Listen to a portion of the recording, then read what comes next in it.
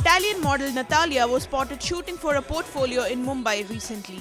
Natalia, who was a model in Italy, has come to India hoping to land a role in Bollywood movies. The model said that her focus is entirely on Bollywood and she's hoping she will get acting offers.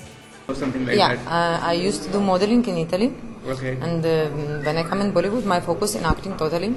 So I'm looking for acting. When asked about what made her choose acting as a career option, Natalia said she feels that acting is in her blood and she wanted to be an actress ever since she was a child.